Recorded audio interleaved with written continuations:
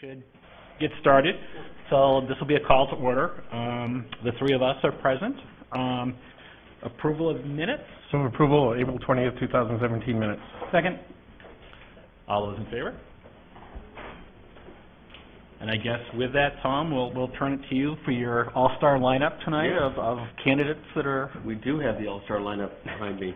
I do want to mention and beg your indulgence, I guess, to add a couple of items to the end of the agenda so we can get through the budget review, but I'd love to give you an update, a detailed update on the proposed adjustments to the municipal budget, and then also an update on the bond order that's on the council agenda this Wednesday, in particular the fuel island replacement project. And that matter was passed in first reading, but the consensus was to have finance kick it around, talk about it, and report back to council when it comes back this week. So if time allows, I'd love to give you an update on that too. Okay. Good. So first we have police. Chief Moulton. As they take their seats, my advice I've been giving to staff, and I think generally they followed it right along.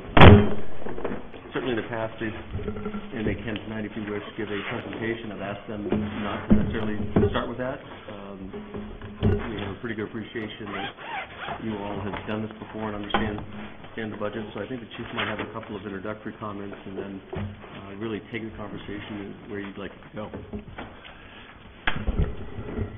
Thank you very much. We always appreciate this opportunity to get together and talk about our departments and our budget. And as Tom said, I don't have any prepared speech for you. I know that the night is going to be long, and we've had a pretty in-depth look last year at the line by line, and not a lot has changed since then. And with some of the reductions that Tom's going to talk about later, there isn't a lot of, from my perspective, there isn't a whole lot to talk about, but I'm happy to answer any questions. I'll go through any sections that you want. However you want to do this I'm certainly willing to do it however you wish. Okay, great. So with that, you want to just kind of, I'm sure, Chris, you have some questions that float to mind? Actually, honestly, not so much, budget related, more just follow-ups from what we talked about last year about, status of Operation Hope. What are we looking at for community policing needs, that kind of stuff. Sure. How are we there? Not so much, numbers and dollars and cents at this point. Just sure. We're making progress. Are we setting ourselves up for challenge? How are the new two officers working out? I hope that's working well. Well, we haven't actually seen the effects of those two new officers because we had a couple people leave, so we've been in transition, and we're in the process of doing that now. We expect to be up and running soon. So I can't report on how effective that's been at this point, but I can tell you that were it not for the fact that we had those two positions, we would be down below where we were strength last year. So at least, even with people leaving, we've been able to maintain what would have been our full staffing. So that's been helpful. As far as Operation Hope, we're at 245 folks that we've placed in treatment.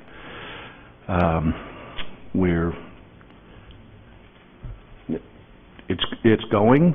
It ebbs and flows. Sometimes there's a lot of folks coming in, and sometimes there isn't. What has happened though is that we've kind of been overwhelmed in the sense John Gill took a job as a detective down in Biddeford, and so Jamie is really pulling the load, and I've been involved in a number of speaking engagements and talking to legislators and that type of thing. So we need some help, but where we need the help right at this moment is not so much the monies for the folks to send the folks to treatment and travel. We're pretty good on that right at this point.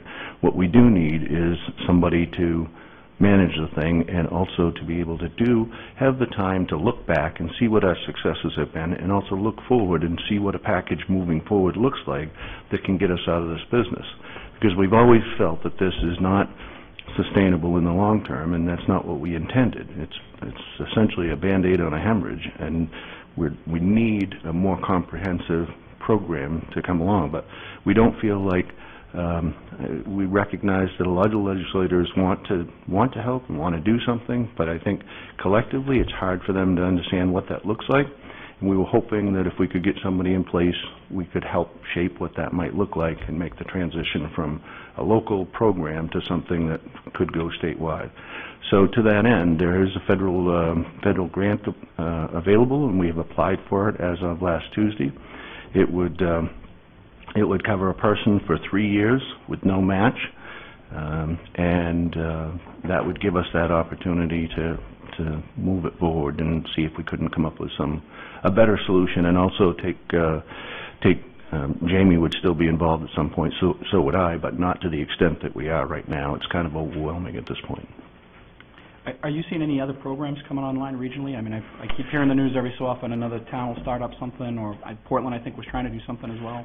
Yep. There are a few other places that have contacted us and have started programs that basically are mirrors of our program. I don't think that they're handling the numbers of folks that we have been, but there are in place in Ellsworth, Waterville. There's a few scattered around. And then there are other initiatives. Portland has an initiative where they have hired a liaison type person who is taking recommendations, I believe, from officers that identify folks that might need help, and then they're trying to work with those folks. Westbrook is doing something similar to that, but there needs to be a statewide or a regional program that brings all of that together, and that's just not happening at this point. Just if I could, on the federal grant, I give credit the chief and his senior staff in putting that application together. Time didn't allow for us to kind of bring and make a presentation to council, but should we be successful, there would have to officially accept it, and our intent would be, if we should be so lucky, is to come with a full-blown presentation, and so you can appreciate all the benefits of that program and hopefully agree to accept it. And I might add that give some kudos to our VIP program. We have a VIP, Duncan Perry, who's been very helpful in doing the research and helping put together that grant, because it was very complicated and lengthy, and Deputy Chief Grover oversaw that, but got some assistance from Duncan, and also from a lady that works with Project Grace on some of these things. So we're fortunate to be able to put it together. We have got great support from a number of different agencies, as well as Senator King's office and Senator Collins' office and a bunch of other folks. So we're hopeful. But there's only 45 awards going out across the country, so we can't be too hopeful. Great question for you. Sort of at least it's sort of in my list every year. So this was the first year sort of parking meters at Higgins Beach. Mm-hmm. How much payroll is in the budget now for Higgins Beach patrolling during the off season? Is it a sizable number? I think I was recalling north of $60,000 a year or something like that. No, I don't believe it's 60,000. We have it's about, I can find it exactly, but it's in the area of 35,000, and that's all in's 35,000. All in's 35,000. Pine Point is around 10,000, 11,000, something like that.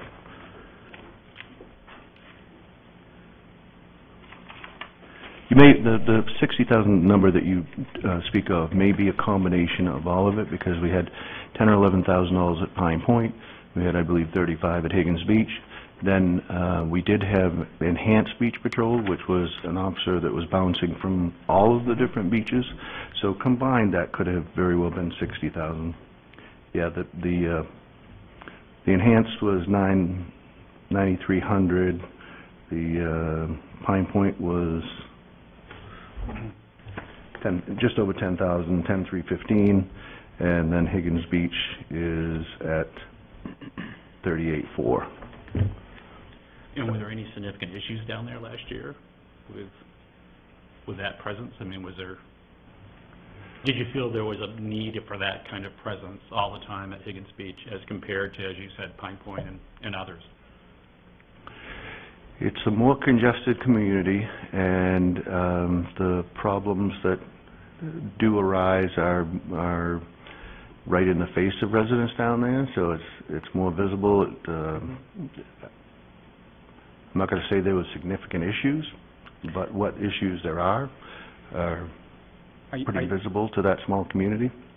Are you noticing, like, say, a decrease in calls, let's say, because you get an officer present there anyway, so you're not seeing as much come through dispatch, or does it pretty much remain constant? I think we're probably pretty constant in terms of what we get for calls down there. We certainly do have the presence, and they are taking care of things, and some people are going directly to the officers. We actually set up a communication system last year so that the folks from the Higgins Beach Committee could reach out directly to the officer, and that probably saved some communications through dispatch. But in terms of the number of, but those are more calls about different things that they were seeing. It weren't necessarily calls that would come into dispatch for a call for service. Okay. Can you distinguish, though, maybe take us back a little bit? So, Prouts Neck, you know, actually pays in some additional funds as a community to be able to have a greater police presence. Correct. How did that come to be, and how is that either alike or distinctly different than Higgins Beach? I mean, Higgins Beach has an association also. And so how did we determine that for Prouts Neck it was appropriate to ask for some funding to help with the cost versus not for Higgins Beach? Believe it or not, this comes before my time. But good answer. I'm going to write that down. Good answer. But I can tell you that my understanding is that Prouts Neck had come forward as an association and asked for increased coverage, and there just weren't the resources to do that, and they really wanted to see that. So they entered in an agreement with whoever was town manager at the time, and they worked this thing out, and it started, I'm going to say it was in place probably in the 60s. And so it's had some revisions. It was originally we would have retired officers that would go down there, and Prouts Neck would pay them directly and so forth. And then as time went on and things changed, and we wanted to have a little more transparency and so forth, that changed, and so we were paying and working with them to decide who would be down there, and then they would reimburse. But it's a system that's been in place for a long, long while, and I can't tell you exactly how it started, but my understanding was they just didn't feel like they could. They wanted more service than the town was able to provide.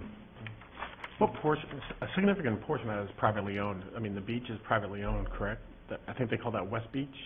Yeah, Western Beach. Yeah. Western Beach is privately owned, and they monitor that as well as the private roads that go in the gated community. Yes. So I think the significant difference is the ownership of what they're actually what they're actually patrolling outside of the Black Point Road, which is obviously public. Everything else is private. And frankly, I think the residents of the association is equally interested in kind of the off-season oversight. That place, there's not many year-round residents down on the neck, so except for football season. Perhaps. So I think that's equally important for them to make sure that there's a constant presence or kind of a security presence than enforcing laws of the town of Scarborough. Yeah.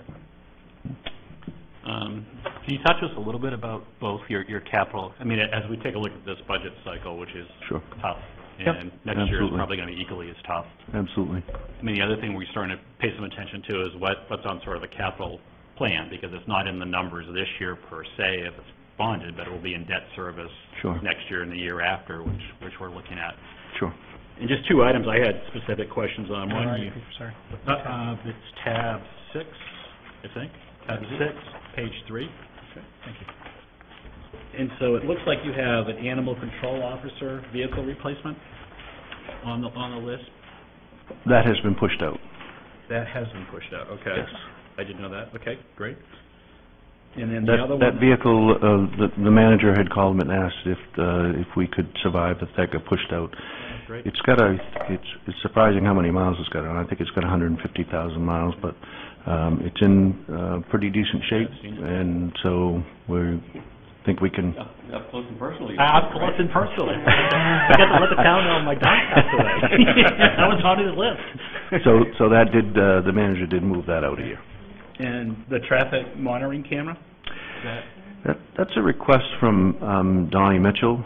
It's really more of the town electrician traffic control. I'm glad you brought that up, because I was saying to the deputies earlier, I don't want people to think that is cameras for enforcement at our intersection, because that's not what it is at all. It's something that Donnie needs for the intersections, to the cameras view the traffic lines and help him regulate the traffic flow and so forth.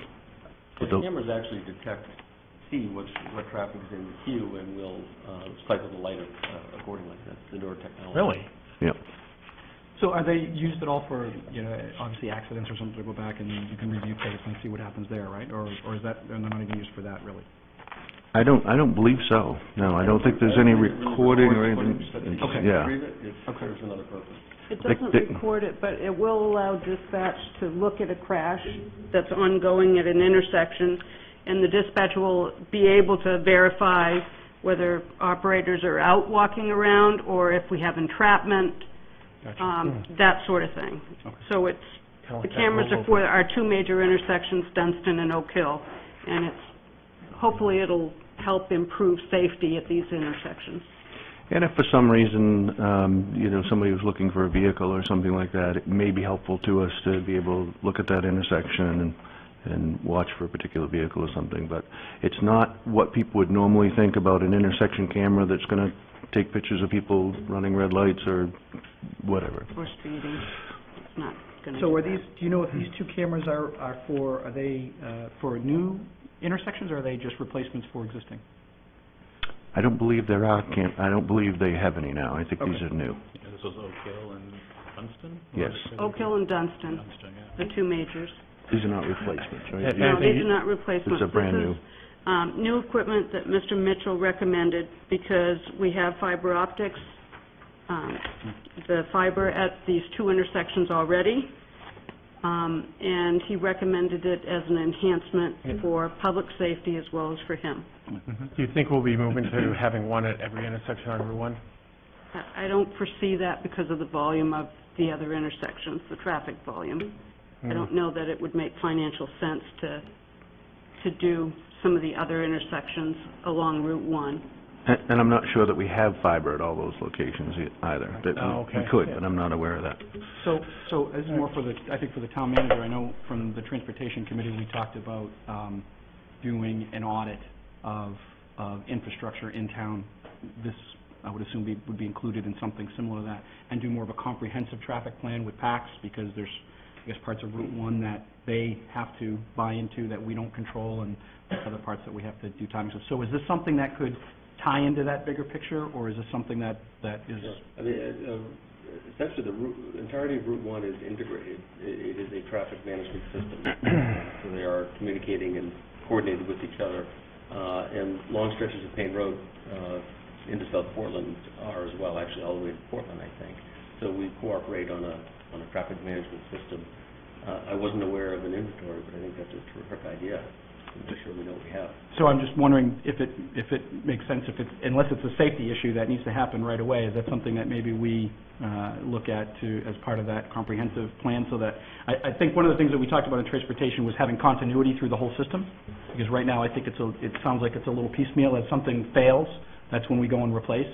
And I think they're looking at trying to get a handle on maybe homogenizing the system a little bit, for lack of a better word.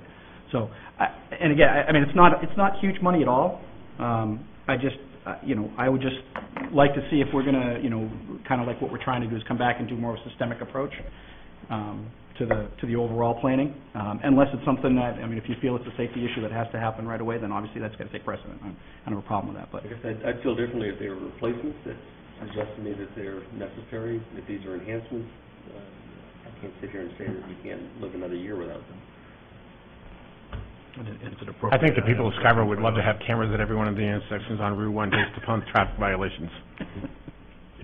Yeah. Totally serious. If they wrote tickets, yeah. Totally serious. Yeah, no, there's lots of... And wasn't there a rollover at the Maine Med in front of not Maine Med, the old Kmart? I can't think what's there now. yeah, it's Maine. Past week, was that Maine Med? Scarborough, Maine Med. Yeah, there was I mean, it's just dangerous on Route 1. It is. We will our school resource officers will be coming out of the schools here shortly, and we'll be plugging them into the patrol schedule and putting some folks out specifically to deal with traffic enforcement. But Chris, you're suggesting, could that be pushed out a year? Is that what you're suggesting? Yeah, well, maybe not even just, yes, if it could be pushed out, great, until we get a kind of more of a comprehensive study to see, because I think it's, we've, to nobody's necessarily fault, we've been kind of piecemealing this stuff as things come up, and we may not, I don't know, again, I'm looking to the manager, I don't know if we even have anything in a proposed, I don't think for planning for the study. I don't know if that's something that's going to be proposed or it's going to be through PACs or something. I'm not aware of a project like that. Right. It certainly sounds appropriate. Yeah, I don't think it's going to come this budget cycle, which is what I'm saying. Right. I think it's probably something gearing up for next. But again, if it's a safety issue and we need it, okay, I get that. But if not, and we think we could put it off, might be better off. Consider it. Good. I know. Okay, great. I only have actually one comment, and it's more of long range than it is about this year's budget. So I think last year was the second year of a two-stage approach to your staffing model and bringing up more officers or bringing them to full-time. Do you see your model being able to sustain our current, because of our current position, and knowing where we're going to be for the next couple of years without any major changes to the model? Or are you expecting any future changes to that model that we need to consider? I mean, we're trying to move from this line item budget year to year kind of approach, and you and the fire department both have kind of gotten your models to an agreeable point last year, understanding where we're going, and I just want to be sure that we're kind of, we have that same agreement of that understanding that the models will survive over the next couple of years, and wanted to kind of, hear from you that that is sustainable over the next couple of years. I think it is. As we said earlier, we haven't really had the chance to really experience the additional 2 officers, and I think that's going to be a significant help to us. Our calls for service continue to grow.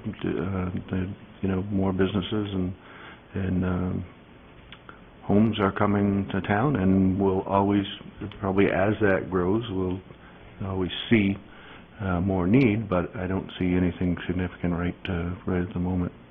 Has anything changed with respect to the topic around overusers of the services, where we're, without mentioning company names, Sure. and, Sure. you know where I'm going with that, and Sure. How that's being handled from a kind of a perceived abuse perspective? Yeah, I mean, I've read certainly articles from around the country that deal with it in different ways. I guess, I don't feel like that would be my call. To me, that's a public policy decision that I would be certainly happy to sit down and workshop about it, but I'm not proposing any change at this point. I didn't know if you've seen any statewide trends regarding that, or if there's any regional, considerations that we could take into consideration that you've seen. Are you talking about businesses, Sean, mostly? I'm just thinking City of Bangor addressed this from an individual resident perspective versus a business. Yeah. Here we have several businesses that are overusers, not necessarily because it's their fault, but so it's not really, it's for anybody, whether it's the individual household or whether it's a business. To me, it's the same. The simplest example would be the fire alarms, with the chronic abusers of that, and essentially the way we address that is through fines and penalties. You get so many free, and then if it's subsequent ones, there's cost, and it's amazing how behaviors change. So for existing businesses, I would suspect we'd have to approach it much like similar, that it's a nuisance. Then the challenge will be to quantify the impact and find a way to, through fines and penalties, because I don't know of a way to retroactively reach back to an existing business. Now, conversely, there's the potential of putting impact fees, I suppose, for future businesses, not unlike we have for school and traffic and other things. But for that to be effective, you'd need to quantify the impact, and the fees would need to resemble those costs. And it might even get more ticklish, because typically those are for capital expenses, not for ongoing operational costs. Yeah. So it's a delicate area for sure. Interestingly, going through the police building, public safety building process, there's been a fair degree of kind of forward thinking, and Councillor Hayes has been part of that process in terms of what the needs of the department are over the next 20 and 25, and maybe further out than that. for obvious reasons, make sure we build a building that either can accommodate that need now or in the future. The other thing I would just note is the comprehensive plan might give us some hint as to development patterns in town. This is probably a conversation that ought to be part of that, in the impact fees, but impact conversation of development. What types do we want? Where do we want it? Those sorts of things. Okay. Thanks. Yeah, I mean, it's striking, we started this conversation last year, and I don't know where I know I didn't take it anywhere after that. I don't know if that's something that, I mean, would that be more ordinance with planning, or would that be, long-range planning? I mean, where would we initiate that process through? Because, I mean, I do think it's worth at least looking at and coming up with some different options, especially if it continues to tax our resources in a way that's disproportionate. And that was kind of my concern, is where, if we can come up with a reasonable fix. And talking to the former town planner, I know there was some concerns about it's got to be equitable, it's got to be justifiable, and has to obviously pass the straight face tests. And is it a fee retroactive? How do we do it? But I certainly think it would benefit us to look at it a little bit more. I don't know where we should put that.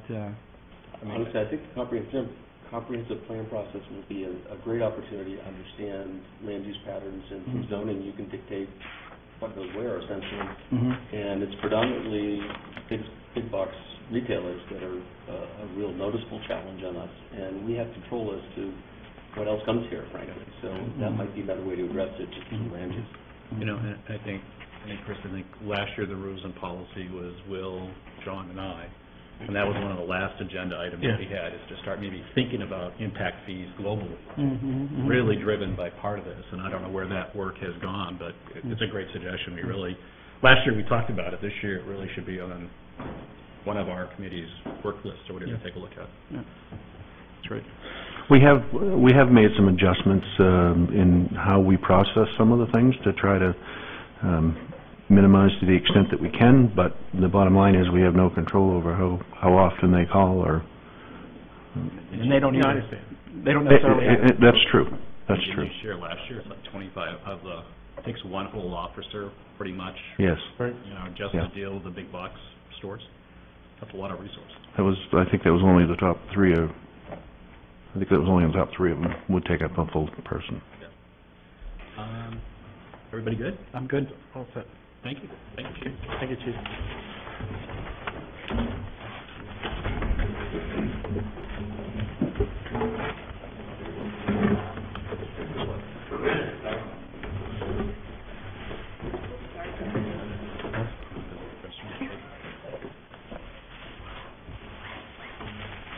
Not shoot. It's good to know. Don't want my... You're just popping pills. It's like, I guess, my blood pressure. That's true. Sorry, I didn't get the memo.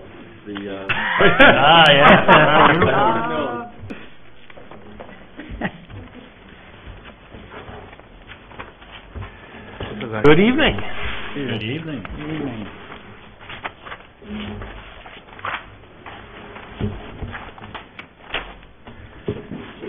Similar to Chief Moulton, I really didn't prepare any formal comments either based on Tom's guidance. Guidance. He was after me on the agenda and he said, be careful about who's following you. So that hint was easy enough to take.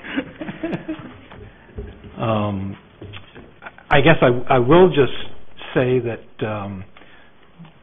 there have been a number of changes since the budget was published. One of them was in the original draft of the budget. There was a $289,924 cut to the full-time staffing that we had proposed in accordance with the staffing plan that we have been working on since 2003. I certainly understood the manager's reasons this year when we looked at the bottom line, and there is some information in one of the appendixes to the budget that explains the rationale and some of the reasons for that. I guess what I'd like to say is that we would really appreciate an opportunity to sit down in workshop session outside of the budget process this summer or fall. One of the things that I had planned to do for this budget process this year was an update of that staffing plan. Some of the guidance that Tom has given me over the years is we really need to be able to see what the end game is for this. And I think that is important, and we've worked real hard, and I think we do have a plan that I'm very interested in getting your feedback on. So I did not prepare it as part of this, knowing that it wasn't going to survive, and I didn't want to take time at this juncture, but I really would like to get on the schedule for probably sometime later this fall to really look at this in depth and explain where we're at and where we see we need to be. That's great. The Chief's described it as almost a recalibration of that plan. I mean, I'm certain some of the central themes and elements will survive, but it's really a new look of a different, slightly different approach to meeting those future needs. So I guess I just one kind of general question. Last year when we authorized the new positions, it changed the structure of the department. I'd just like to get a little feedback on how that's progressing, and has it made a positive impact, or are we still in transition, or where do we get an update kind of on that? It made a great positive difference. We were able to institute a new officer's position, so now we've got a full-time officer on duty at the Dunston Station, which has helped with that span of control of folks over there. The duty officer is now over at Oak Hill, and at some point, if we're fortunate enough to get a public safety building, that will really pay off in spades, because right now we have a limited number of folks at that facility. Even though it's our busiest facility, we just don't have the space for them to spend the night. So when we're able to get a handful of students in there and make progress with another facility, that will really help. But it's had a very positive impact. One of the other things that we've seen this year is our calls for service for our third ambulance. We have two that we staff, and then we have a third one that is our spare, and we use that to fill in when one needs maintenance, and we use it for concurrent calls or for calls that require more than one ambulance. And we're just seeing the use of that third ambulance skyrocket from what it had been in previous years, and that additional staffing at Dunston has helped us with that. It's just that the calls are continuing to increase, and a lot of them are coming at the same time, so that we're running in three different directions, and that helps from a revenue perspective too, because every one of those that we can handle ourselves with that third unit is revenue that comes in versus an out-of-town mutual aid rescue that comes in and gathers that revenue to boot. In general, does the ambulance revenue cover ambulance expenses in general? It does not, no. What's sort of the loss ratio? Is it? Yeah, it's probably between 30 and 40% of the EMS budget, but it's hard to say that because our EMS folks that are in that budget are also trained firefighters, so they do the work in both directions.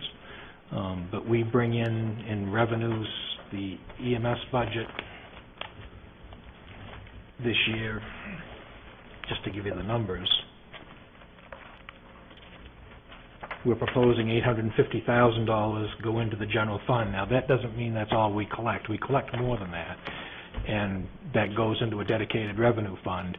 From that, we fund purchases of new ambulances and other high-tech equipment for the EMS service. So this particular year, one of our CIP requests is to re-chassis an ambulance. That will come out of that fund. But $850,000 is going towards the general fund to offset the cost of EMS service, and the EMS budget is about $1.8 million. So is there any flexibility in pushing those fees, the ambulance fees? Insurers are paying pretty much any, at least every time I get my bill from medical provider, there doesn't seem to be. Is there any ability to? Our fees are tied to the Medicare rate, so we adjust it automatically when Medicare changes theirs. And our fees, the insurance that pays for our clients' services, we're about almost 50% Medicare or Medicaid. So Medicare is paying, I think it's 43 or 44% of the claims that we submit. But do you charge, I mean, that's interesting, because usually Medicare fee schedules, like the hospitals and providers, pay about 60 cents on the dollar. So if Medicare is paying 60 cents, any commercial pay, and I got to believe you must have some commercial pay in the mix, is usually you know, if Medicare is paying 60 cents on the dollar, commercial market's paying $1. Do we have a different fee schedule for commercial versus? We can't legally charge a different fee schedule, but we are priced beyond the Medicare rate, and we do get more from the private insurance carriers. Oh, so you can, I mean, sort of like the hospital, you can still charge a Correct. retail price. You're not Correct. going to get any more money from Medicare. Correct. And So that Maine that care, full retail price that you pay, is there any room to push that on the 50% that's commercial? there is. We adjust it rather than shoot from the hip. We try to figure out what our cost is. We charge that rate. Medicare automatically bumps it down to what they figure it's worth, which is 50 to 60 cents on the dollar. So why, I guess my question is, so why would we want to charge a market rate? Because a lot of times the medical providers, what they're charging you is not their cost. I mean, when an MRI down the street here costs $2,500, I mean, is there, so I'm just saying, as we struggle with revenue sources and to find ways to sustain ourselves, is there any ability to charge what our cost is plus a 20% markup, say? And we try not to do that, A, because the thing that we're forgetting here is that there are private payers involved. There's folks that don't have insurance or have to meet their deductibles and co-pays, and when they don't have that coverage, that comes out of their pocket. So if you're with Anthem, for example, you may have a great coverage, but if you haven't met your deductible yet, that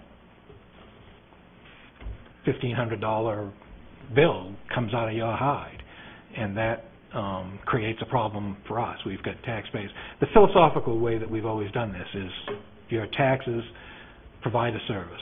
Everybody is entitled to protection. That's one of the things that communities do. Beyond that, we try to recoup what we can from the insurance that most everybody has so that the users of this service contribute as well, if not more than the average taxpayer. We get a lot of gruff from folks who are citizens who get a bill, and it's their beginning of the year, they haven't met their co-pays or their deductibles yet, saying, I can't believe I got a $1,000 bill, and you know, I'm a taxpayer, and you shouldn't be sending me to collections and all that stuff. So it's not as simple as what you're saying. We've tried to find that fine line between charging what it's costing theoretically. If everybody was paying 100%, this is what the rate is to cover our cost. The trouble is, we're not getting that from 50% of our claims. So just a question. So if Northeast Ambulance is private, right? Mm-hmm. Have we ever benchmarked what Northeast Ambulance is charging for a call versus what we charge? Well, they're not really doing the same type of call. They're doing private duty, non-emergency transports, which is a whole different classification. Then maybe they're not the right. There are some commercial, for-profit ambulance services out there. Have we ever benchmarked what their, for light calls, what that fee schedule is versus ours? I can certainly do that. I'd just be curious, because I mean, there's always a mechanism by which we can forgive, I would guess, for those people that have needs. You know, we wouldn't take them to court, we wouldn't try to collect. But I'm just saying, as we struggle with revenues, I mean, it's 70% of, I mean, a lot of your calls are the ER calls, right? Emergency vehicle calls. I mean, it increased over time, the number of fire calls versus... I guess maybe that's a question you can answer, Chief, is you know, you said the ambulance calls are going up. Can you describe maybe the nature of those calls? Are they more, for lack of a better word, kind of, you know, nursing home calls, or are they actual, you know, accident calls, motor vehicle accidents? Is it a lot more trauma type stuff, or is it a lot of, what's the nature of that increasing generally? Well, the types of calls run the gamut, but essentially they all fall into, and our fee schedules are set up in a couple of different classifications. So a basic life support call, an advanced life support call, and then they have what they call an advanced life support 2. So a cardiac arrest that requires a bunch of drugs and defibrillation and the full boat is billed at that higher rate. We get a variety of different calls. I don't have in front of me what the exact breakdown is. I'm just looking for a general thing. I mean, if we're seeing more, you know, a third, I think is probably somewhere in the ballpark between those three different types. The thing that we're working with the legislature, and I've talked to you, I think, about community paramedic in the past. We've got a grant. We trained a bunch of folks to the paramedic level, the community paramedic level, so that we can start doing some in-home care or some treat and release or treat and refer. Right now, the only way we get paid is if we transport somebody to the hospital, and that's the way state law is written.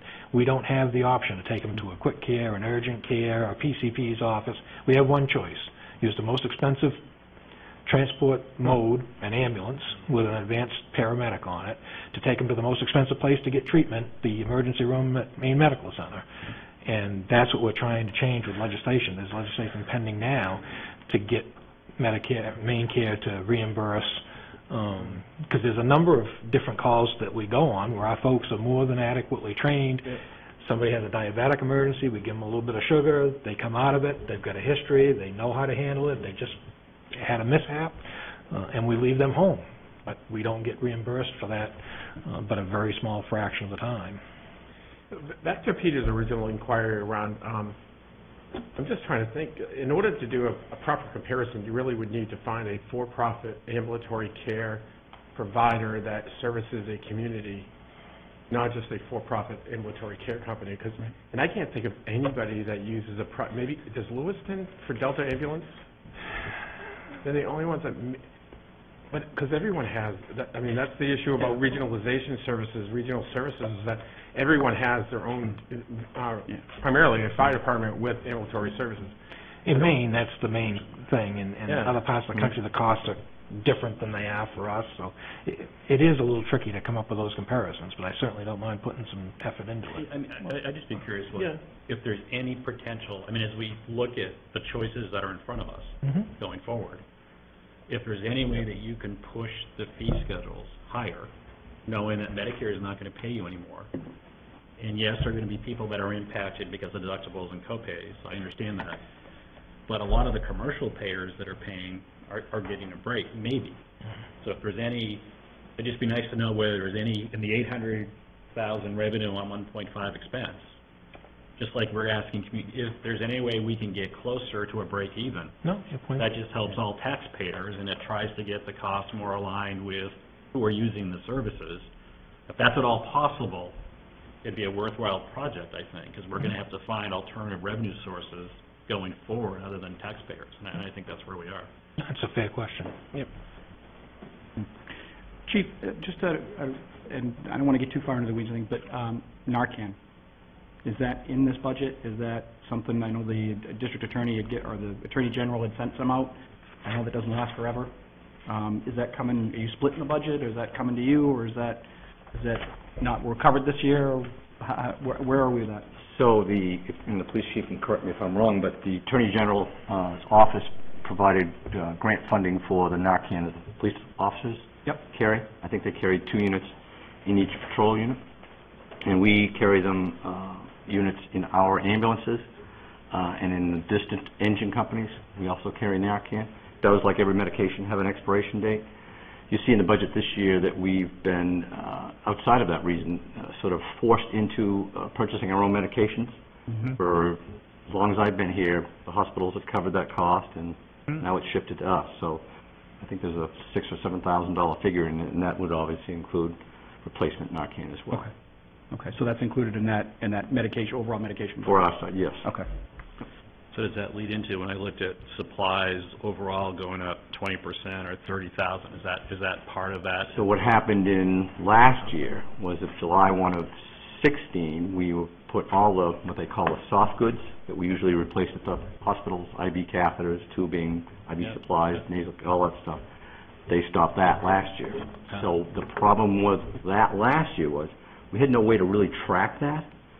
So we had no idea what that number was going to look like, and we, through experience, now know what that number is going to look like.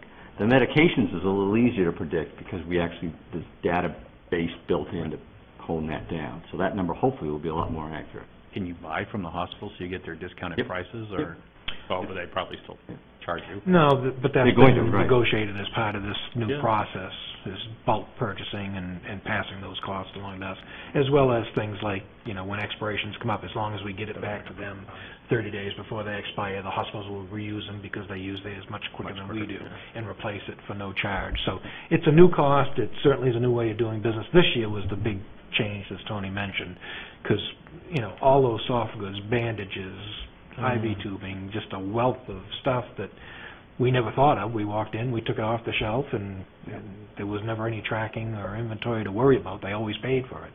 And that was a eye-opener. We're well over budget in this current year, and we've made that adjustment so that we've covered the cost. So a quick question, so do you, on calls then, when patients are using those supplies, do they get billed, or is it just built into? Is that Three fee structures. Years ago, Three fee structure. yeah, years ago, it used to be a la carte. We Yep. used to bill for different services. Now it's built into those 3 tiers, and that's really driven by the Medicare. Price. It's one price, No matter what they do. but the advanced life support higher rate envisions that you're going to use a couple of different drugs and X amount of supplies. That's why it's a higher rate. But it's bundled in those tiers to meet the Medicare regulations. I just want to be careful, because this is a very slippery slope. I know if I'm tacking out, I don't want them to ask for my credit card. Yeah, well, no. And I certainly don't want them to run it first before they trade it. Well, hospitals don't do that. They just run the bill and Yeah, well, pay you yeah, 6 well, months later. Thank Yeah. God for the Thomas Agency. They're going to stabilize me first before I have another heart attack when I go to the hospital and see the bill, yeah. Quick question for just, when I look on page 58 and then on page 61, on both of those pages you make reference to some additional part-time hour. Are they 2 separate items, or is it just the same item, and is I think that's already been adjusted maybe out of a... There were 2 additional staffing positions that I had put forward, and in the last round of Tom's requested curtailments, those have both been eliminated. One was a fire prevention intern position, it was 8 hours a week to help out with all the new development coming. That ended up being a little over $9,000 cut, including the FICA Medicare that went with it. In the EMS budget, there was a little over $13,000, which was an EMS billing clerk. I will tell you up front that I think that's not well advised to make that cut. I did it because it was new personnel, and I knew that that's where you folks were thinking. I will tell you that I am confident that EMS billing clerk will more than pay for themselves with additional revenue. We did a pilot program just with the finance folks that don't have the dedicated time to do this, and in a 7-month period, she generated $20,000 in between customers at the counter. If I had somebody there 20 hours a week, I know that we could do better with revenues, and I have forecasted increased revenues because of this. Sure. Out of curiosity, would that be something could we use one of the student trainees for that as part of their training, or is there a... The coding itself on those is pretty... Yeah. Well, I know, I'm just saying, I mean, it's part of eventually they're going to learn the codes, they got to know all that stuff anyway, I would think. I don't know if that's just a way to, try and at least get the slot filled at a lower price level. Then I know you got to train that person every single time, and that person might not be there for a long period, but I don't know if that's something to at least recoup some of that, maybe. I don't know. Just a thought. Okay. Just a thought. And then, so those, I think that answered the question on those 2 part-time positions. Have been, at least in They have been whatever, cut. yeah, with Thompson Grower, okay. Yeah. Anything on capital improvements, just again, Tom's already talked to you about this, and I don't know what's in or what's out at this point, because I know adjustments have been made. I think you've talked a little bit about the rescue unit. That's in that fund balance you talk about, and you got a schedule for it. But other things you have here, you've got a replacement staff vehicles and donation funded equipment initiatives. In both of those, well, I guess the donation fund is the reserve, but the replacement staff vehicles, any chance that can be staggered, pushed out a year or anything to kind of get that off the next year's debt service? Yep. There's 6 projects. 2 out of the 6 are funded from the reserve accounts, the rescue re-chassis, and the one that goes with that is the power structures that needs to be done at the same time. Yep. That is scheduled to be bonded, so that is one that, although it's not all coming out of that rescue revenue account, it is part and parcel of the same project. The same project. Yep. The staff vehicle, Tom and I did look at that. If you look at our replacement schedule, we've got stuff programmed every year, and it's based on years and mileage and everything else, but there really is no space to plug that without moving everything back 4 or 5 years. So will it survive another year? Yes. It will negatively impact that replacement program downstream for another 4 or 5 years. Are you selling the equipment that we're disposing of, or is it pretty much reached its useful life and then we're No, done with it? generally, we're putting it on, Public Works takes care of putting that on a website, and it's being an auction, so. Okay, Yeah. okay. Yeah. So there is some revenue. So there is for that. some revenue And coming. so it's fair to say we'd probably see a decreased revenue the longer we use this, the more mileage, more usage we get out of this equipment. Yes. That Yeah, and there is a trade value that's Yeah. programmed in to go against this. You can also expect higher maintenance expense. I mean, that's part of staying true to the equipment replacement schedule is to sell it while it's still worth something and before it starts to cost you significantly. So I know we had this question last year, I can't remember how we answered it. So where does the trade-in value go? Is this the net figure that we're seeing that's bonded, or is that the gross figure that's bonded? That's the gross. So where do the proceeds from the sale go? It's in a revenue. revenue. line. Yeah, that's what I'm saying. It's in a revenue It's in line. a, yeah, So there's a corresponding revenue line, okay. with that trade value, yes. Okay. And then do you have anything on so that was the capital equipment, capital improvements? And I have nothing in projects this year. Nothing in projects.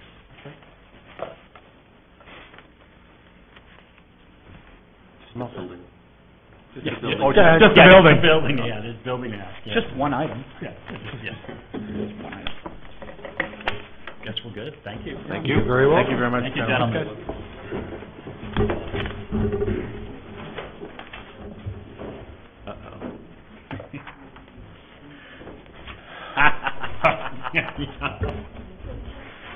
Take it easy on the new guy.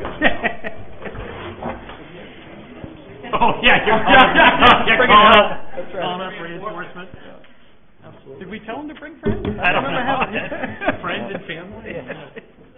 Friends and family? Yeah, exactly.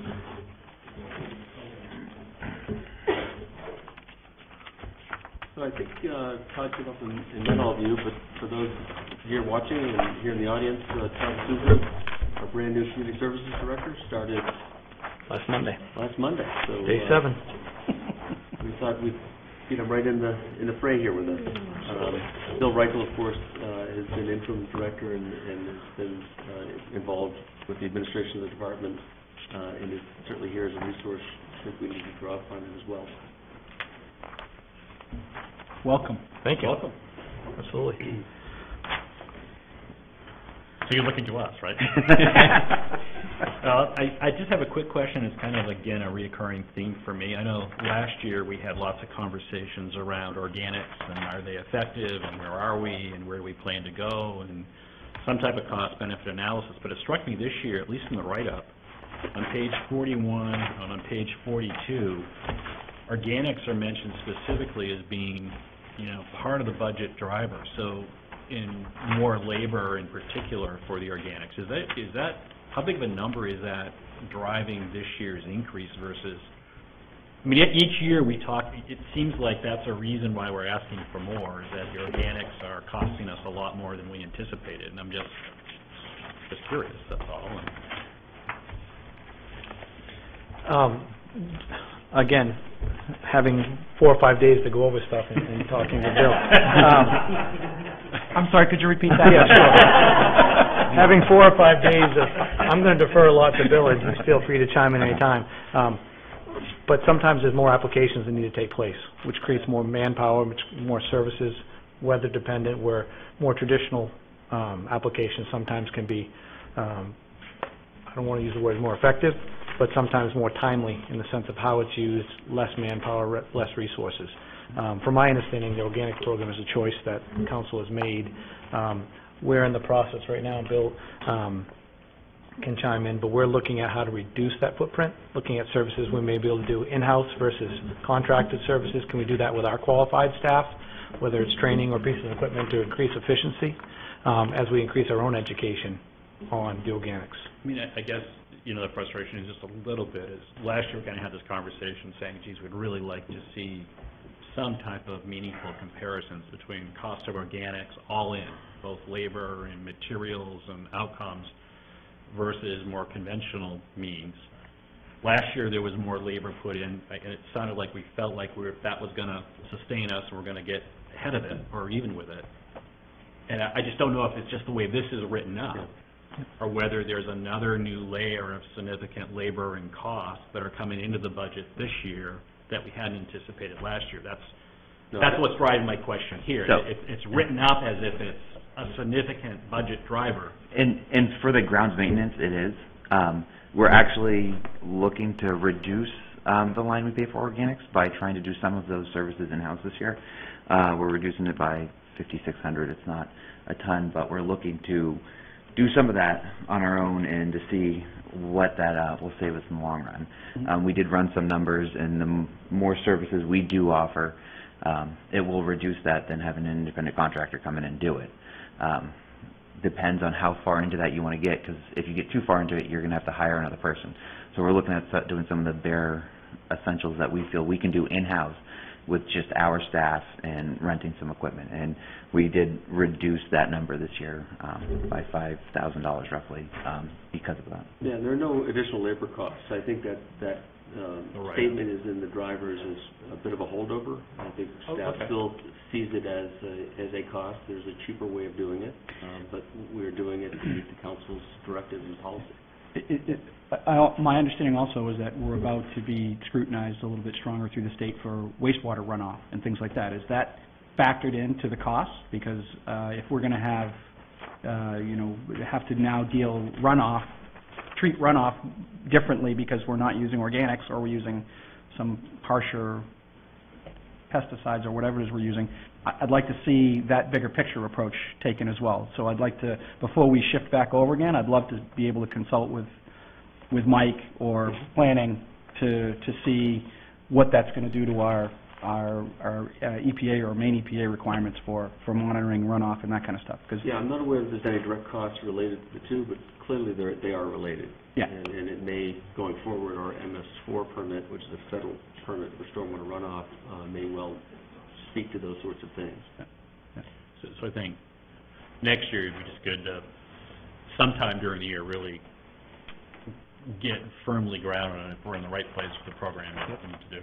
Second question I had on page 44, you talk about, and I think this is the recreational programs, you talk about, it's not a huge increase, but 42,000 increase. And you talk because it sounds like the budget drivers are number of programs offered, supplies. Are we adding programs, or is this level services? But if we're doing the same programs, why is it a $42,000 increase in cost? Page 42. A lot of it's payroll, so I don't know if there's That's all staffing then. Part of that is coming up, we're slowly increasing our staff costs to comply with state regulations for minimum wage, so that goes up every year. We were at the very bottom of that, but we've slowly started to increase that to try and become legal. So. What do you mean become legal? I mean, it's a 12% increase in payroll. And is that more hours? It's not more hours, it's Higher hourly rate. Right. it's Hourly. higher hourly rates. So We weren't paying minimum wage before? we were, We're at $9 now. January 1st is Yeah. 10. so that continues to go up every year until it'll be $12 an hour. Yeah, So 2018. we're slowly increasing that every year as we have to. But are you saying we have to match Portland, or we choose to match Portland? Two pieces. We do compete with Portland. Their minimum wage went up to $10.10. So as part of phasing our pay plan in, we're also trying to compete with some of our seasonal schools. But we don't have to, by regulation or by law, right? The Portland piece, no. So we're making a choose to bump pay. So is that the majority of the cost driver in here? Is we're Pay, bumping the pay to match Portland? Mhm. And Or the Portland and state regulations. Because we were paying the bare minimum to most of our grounds maintenance staff was making $750, and we did increase them. I believe the minimum now is It's $9. So we went up to that last year, and as it's slowly progressing, we're trying to, instead of doing it all at once, do it slowly over the time frame. I guess it would be helpful of this number to know how much of it is being driven by meeting state law Okay. versus us Yep. choosing a market that we want to mirror. Right. Because that's a pretty big bump. And is there a way that we could get there slower? Right. This may not be the year to make that big jump. And we can do that fairly easily, looking at our staff and who's coming back. The challenge is going to be for us is got to look at that over a 6-month period, because if it's January 1st, 2018, it goes up to 10. So sometimes It goes up to 10. the minimum wage. So the minimum wage for anybody is going up to $10 an hour in the state of Maine. Yeah, but I heard two different No, I understand what she's different saying. influences. State law we have to follow. Right. Anything additional to that to match Portland is something we're choosing to do. No, I understand completely. So I was only trying to tease out Yep. of this pretty big increase, Yep, how much is choice absolutely. and how much is required.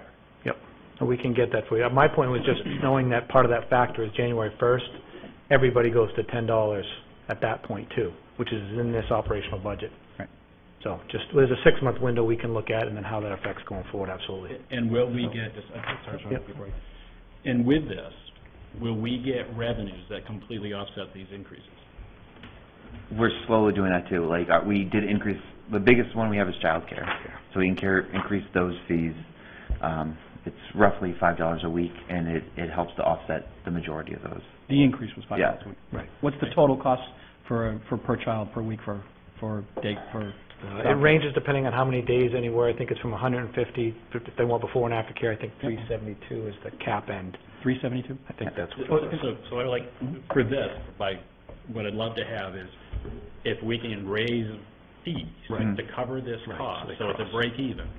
But I don't think taxpayers should necessarily have to subsidize these programs. So, And if you look, these programs do completely cover their costs. well, So- you said we're getting there slowly. So I'm just. Yeah, and these This is a programs. big bump next year. Yeah, Yeah, if you look at what the programs bring in revenue versus their expenses, they far, like, especially childcare, they far exceed what. right. So let me, maybe I could clear, maybe this might help a little bit.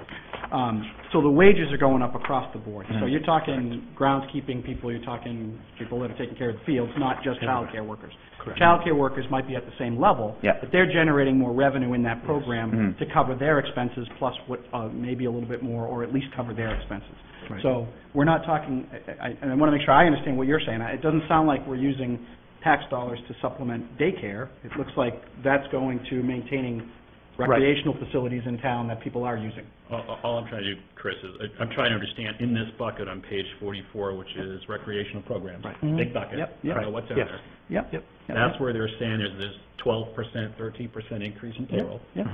So just trying to tease out what's causing that. So Yep. it sounds like it's a bunch of services. Mhm. Right. Some of it is because we're going up to match Portland, which is a voluntary change. Some of it is minimum wage. For those that are minimum wage changes, You want to know how many? we should pass those costs on. For correct. matching the Portland marketplace, given where we are in our financial cycle, we may want to think about the timing of that. That's all I'm trying to Absolutely, understood. Tom, can you take us to tab 10, page 15? So I can see if I can clarify this. If I'm looking at this correctly, this is the summary page for community services. And on the bottom, it says that the community services appropriation is increasing $3,649. Correct? Yet the revenue is increasing $50,295. So Correct. therefore, if I'm looking at this correctly, based on Councilor Hayes' comments, this is not being supported by an increase in taxes, but by an increase in revenue? No, it's actually, revenue's actually going down, Councilor Babine. That's a decrease? That's a decrease. Where am I looking? No, it's an No, increase. no, It's an yeah, increase. no. Yeah, By it's an increase. 50,000. So yes, I your was point going to say, is a positive correct. number in revenues is always an increase. Yep. A negative expense is not positive, but... And I think in the big picture, we're something in the order of 85 or 86% funded without tax dollars for the overall. And so therefore, the total amount that's being requested to be funded by tax dollars is $569,670 out of that total budget, which is in the green? Correct. Yes. So my plug, and so last year, I gave Mr. Reichel a pass because the previous director had him actually come down and present. And Yep. so knowing Mr. Reichel for a little bit longer Yep. when he was in my neighborhood, I gave him the pass, and so I'll give it a little bit. I hope that we seriously look going forward to increasing that percentage of total fees covering the total cost of these services, because I've said this for 15 years that I've been doing this, that I have no problem having a consumer-driven enterprise account like this pay 100% of its costs and not have it come out, even though I understand there's some fixed costs that are associated with the town as a whole. Right. Community services in this town is highly valuable, and the parents will pay, Absolutely. and they should pay.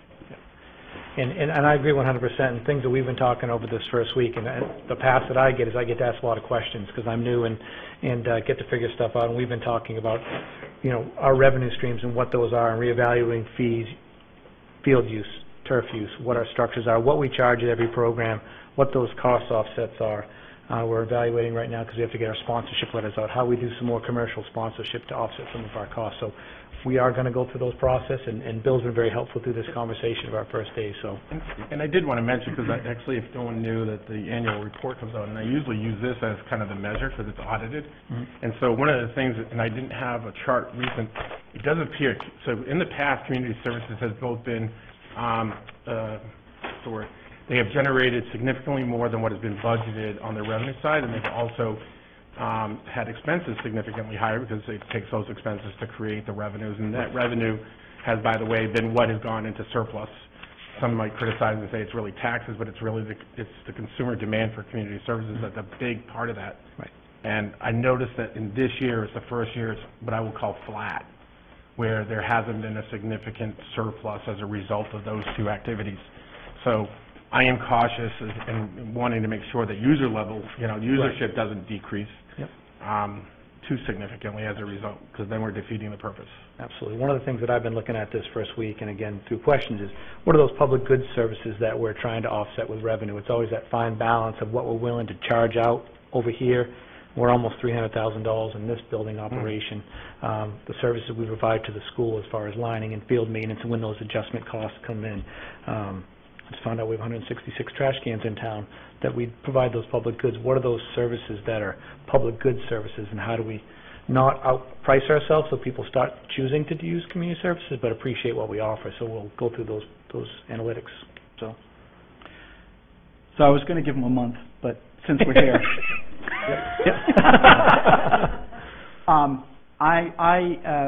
This is my 5th budget cycle, 3 for the school, 2nd one for the town. I'd love to see your analytics when you're done with them, because I still am trying to figure out how community services and schools are entwined and entangled, and who's paying what, when, where, and how. So I think there's a great opportunity there for shared services.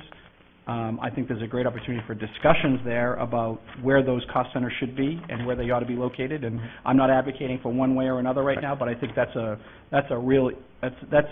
could be a tough discussion, but I think it needs to happen. Because I think there's some areas, whether it's one group ceding full responsibility to another, or vice versa, or how that works. But I think clearing that up a little bit in terms of which silos doing what would be very helpful. Very, very helpful. Just to add, I think it's not just from an understanding perspective, I think it will help in a relationship process for us with the school department, school board, as well as with the community, in understanding, because they are so intermingled, and they have been for years. Right. And the flip side of that, and we've had this discussion in the past, the schools may not like what they see. Right. It could very well be that, that community service has been subsidizing the maintenance of the fields, and if it's turned over to them, that's an increased cost they'll have to bear on their operational budget somehow. So, but I think it's an analysis that needs to be joint with the school department, so that there's buy-in from the output, the message that comes out of that. Yeah, keep in mind, what we get in exchange is free use of a lot of facilities. Right. So there is some reciprocal piece we need to quantify. Right. Yeah, exactly. And I will say, in my short time, there's been a great relationship as far as conversations, open, it's a good relationship right now. So that's an unusual piece as far as a lot of towns, because they're looking separate. So I like the one message, one budget. Take advantage of the honeymoon and get something, for 6 months and push. Can you guys talk to us a little bit about your capital improvement? And so you've got $60,000 for a gate system, which is down at the Higgins Beach parking lot. We talked about that last year too. And that comes from a reserve account, beach reserve account. Yes. Is there any? We need to do that? Can that be pushed? Last year we had an agreement, the Higgins Beach personnel kind of open the gate and close the gate in exchange for... There's new ownership, but I have full expectations they intend to step into those shoes and to do that service, but I think we've long held and understood there's a better way of doing it. Yep. It's a very tight neighborhood. The abutters often have challenges with the gate not exactly getting closed on time and such, so we would rather get to an automated system. I think we'll see some decreased staff costs in the future depending on the system that's in place. We won't need the parking attendants. What would be the benefit of, since it's coming out of reserves, which is not an appropriation, well, it's an appropriation, but the funding is already identified, it's in savings. What's the benefit of delaying that? I don't see any myself. Okay, all right. So, on the revenue side of things, Tom, can you remind me again, where do the parking fees go? Is that doesn't go into community services revenue? To the police. Okay. Okay. Nor does they have any expense, so it right. No, I understand that. If I could, just through the chair, I'd like to look at the fee structure also. We neglected to bring that up with the police, but I think that's something that we need to look at is the parking fee structure. We put a placeholder in last year, but I don't know if we want to go back. For Higgins Beach in particular? Yeah. That's on section 3, by the way, very last several pages. Yeah. I'm not saying to implement, I'm just saying we need to look at it and review that as an opportunity to perhaps Change it. Yeah. Sorry, go ahead. The dump truck needs to, that be pushed at all, or is that a? That's got almost 120,000 miles on it, if not more, and is starting to rust out. I think if we brought it to Public Works again, they would have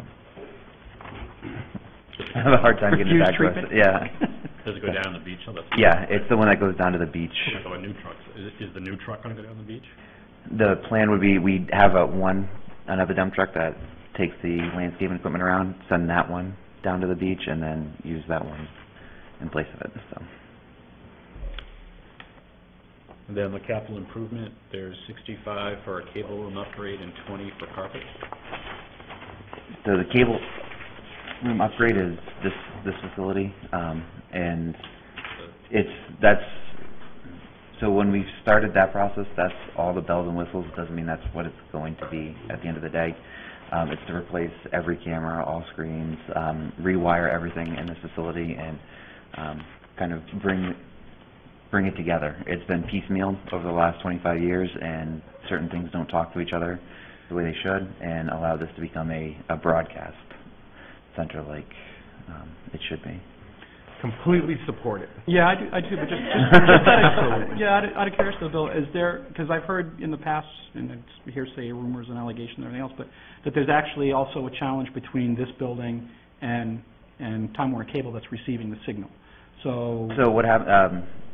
We could send out an HD signal. Mm-hmm. Time Warner Cable is always going to send out a standard def signal. Mm-hmm. So we can take an HD signal, dumb it down to standard def, and then broadcast it through your cable box. The problem is it's the only TV that you have your cable attached to, that you get channel 2 and 3. It'll be able to be streamed on the internet in HD. So. Yeah, I'm just thinking more in terms of the broadcast quality, because right now it's pretty shaky. That quality is probably here. going to stay. It's here. Okay. It's that standard def. Gotcha. Okay. So nothing's high def, and we do have this produces anything that's taped at the schools. So the basketball games, anything outside on the turf is broadcast through this central hub. Would this also include, I know the remote cameras that we use, would it include upgrades for those as well? Because I think we had some challenges in the past with remote broadcasting, right? So I believe it includes one camera that you can broadcast Wi-Fi through. Okay. So you'd be anywhere you have Wi-Fi, you'd be able to take that camera, film in that location, send it here, and then do that process, either dumb it down or leave it on the internet for HD. And do all of our public facilities, police and fire, have Wi-Fi as well, or is it just library? They do. Okay. So have we looked at any long-term plan regarding cable television? I mean, cable television is a huge resource for us as a community. I get a lot of calls from seniors who are like, how come, we don't have better programming on 2 and 3 so they can watch the council meetings because they're not going to come to a meeting? Is this just phase 1 of maybe 2 or 3 steps, or is this just a quick fix to So the upgrade will fix this room. The programming options, that's another, it will allow us to do more of those. It could go down to potentially the park and with a transmitter box and send signals or anywhere and do programming offerings, so. But in terms of creating content, that's really staff-driven. Yeah. I'm talking more about quality, so it's kind of weird, because when you're watching at home, you know, certain areas you can tell are much higher quality. It's like those two ends are high quality, and when they look at this table here, it's like the 1970s. That's intentional. And it's like really static, and so it's kind of weird. This would fix. We've got 20 years of different cameras still active. But even the quality of the microphones, they're scattered, and sometimes they're really good, and you pick up some really interesting conversations that counselors don't think that you can hear. So I was just it's more about that kind of part of it. And that upgrade is supposed to do kind of all. Oh, okay, good. Audio, video, wiring, everything here is 20, at least behind the walls, is 2 years old. Just one of the best council chambers that I've seen that has community television is Gorham. We were there for a regional meeting, and it was pretty spectacular what they had there. Very high end, and you didn't have to, speak very loudly because everything got picked up, and the TV itself was actually very, very good. So I'd love to see us get to that level. Is there any equipment in the control room at all that needs to be replaced too, or is that just cameras, wiring, and? That would replace that stuff too. That's a full. If you okay. went in and saw that, looks like you're launching one of those old NASA space shuttles. Okay. North Korea looked like they had a more advanced launch center. I think North Korea has better technology.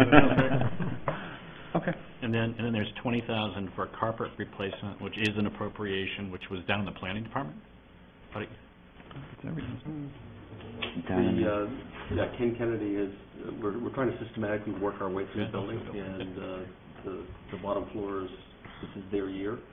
But I thought didn't we talk about? Weren't you thinking about remodeling the planning department to some degree too? Wasn't that part of? We nixed it last year. Well, I know. So I'm just wondering if that's still in place some year, whether that's the place to do carpeting or wait till we.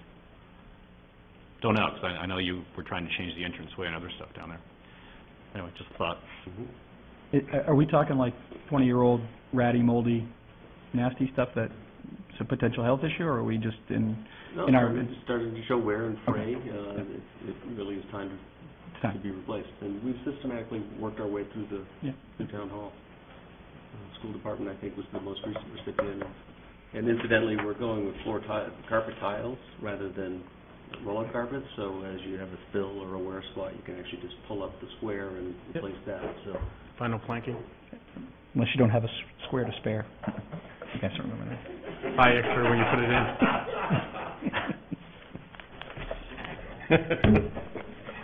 Some of the things that come out of here. Come on, I'm Seinfeld. Thank God we like each other. Anything else, guys? I'm good. Well, welcome. I hope that wasn't too brutal. Actually, we went kind of easy on you. Appreciate it. Thank you. Thank you.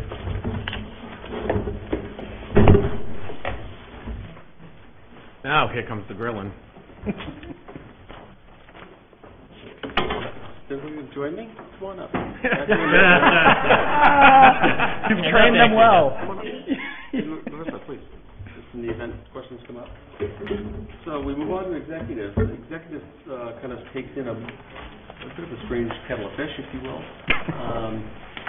We've done some reorganization with 2 new staff positions coming on kind of 2/3 of the year last year. We took the opportunity to really kind of reorganize it, so at least it made logical sense to us. So the executive division, if you will, covers myself and my operations. What we're calling administration is really the assistant town manager, who's also purchasing director. So there's a purchasing specialist that was moved over from finance and is realigned in that department, and also the sustainability coordinator appears there. So you can see some big changes there. It really has to do with full annualized cost of the positions, and then a realignment of that other position. We have legislative, legal, and insurance that all falls under this. And we also have HR, which would include general assistance. So my department catches some of the larger accounts that are kind of hold money for contract settlements with our labor unions. We have one contract that we're currently in negotiation on. There's money in this budget for that. It also includes monies for merit, I think for 21 non-union staff members that have received worthy of merit through the annual performance evaluation system. And then we're also trying to do better budgeting in terms of sick and vacation adjustments and payouts, particularly with the retirement of long-term employees who often carry significant time in the books, and at the time of separation, we have to pay that out, obviously. So we're trying to get smarter and more realistic about budgeting those amounts. And finally, we've seen some increases in insurance expense, particularly on the workers' comp side. Certainly pleased to answer any questions specifically.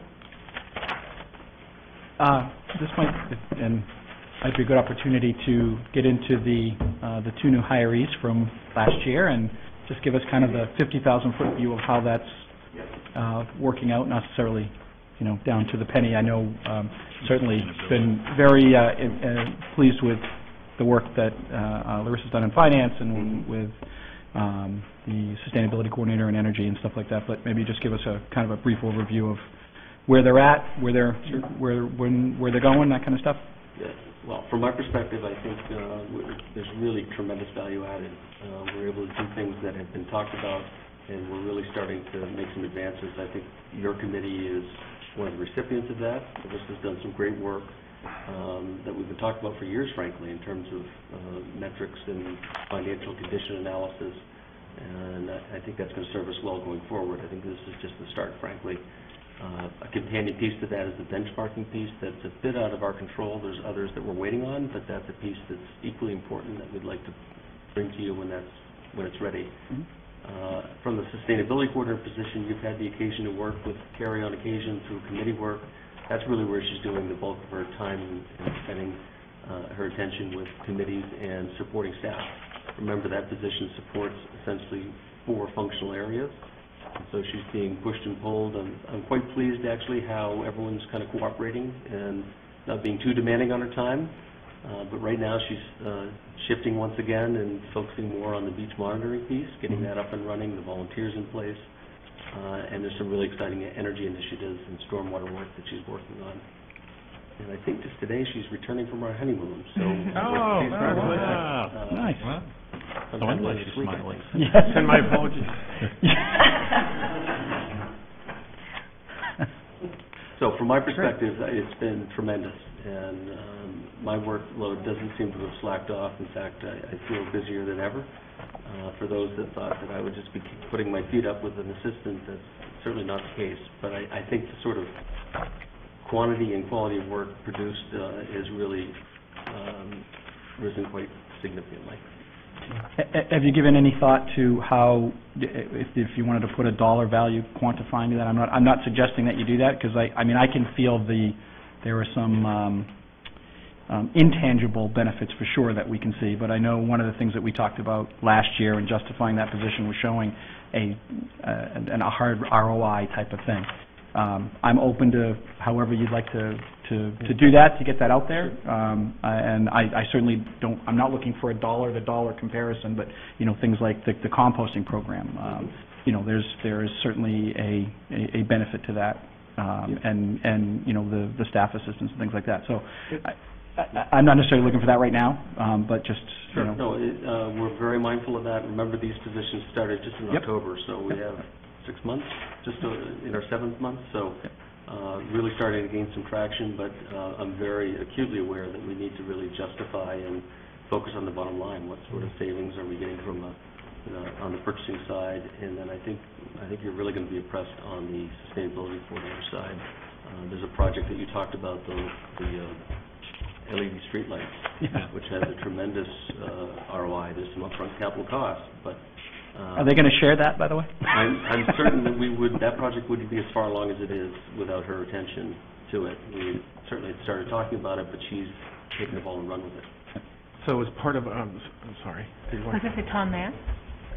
You may. Okay. Also, through the Trigen that is going to be one of the places that you're going to see quite a bit of savings. We've already realized almost $9,000 in savings just from having a couple of pairs of eyes that are able to track that and notice a rate change that we were able to implement. So I think you're going to see some satisfaction for your ROI figures, not only from having a purchasing agent that's able to better focus on what sort of relationships we can form with our energy suppliers, but also having a very highly skilled and experienced energy consultant in our sustainability coordinator. So I feel confident that at the end of the year we actually could show you dollars and cents that would pay for Carrie not just salary, but her whole package. Right. I'm probably not as worthwhile. But I will have to just kind of rest on the intangibles for my position and let Carrie do the heavy lifting as far as bringing the dollars in. Sure. Tom, I know as part of our town council goals, we have a measure that we will measure against at the end of the year that maybe this memo kind of format that provides a cost table fully loaded. We'll have a full year, can be part of that evaluation process for our goals, that you could, provide us with that kind of summary. I think we can. That timing will align perfectly, I think, perfectly well. Yeah, and I wouldn't forget the opportunity for shared services either. I mean, if the energy package works out and it's a contracting service that the school department and the town can benefit from, certainly that's, I would include that as well, because it is, it is supposed to be the one town, one budget, so.